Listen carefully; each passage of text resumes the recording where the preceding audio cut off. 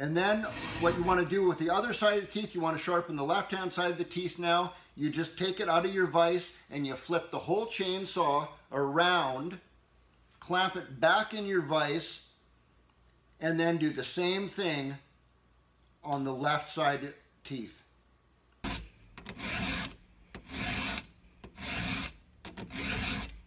Keep going all the way around till you know that they're all sharp.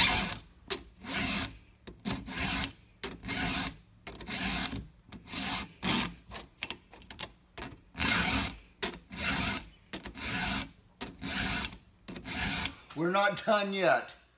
I know. You have a nice sharp chainsaw now. All your teeth are sharp, razor sharp.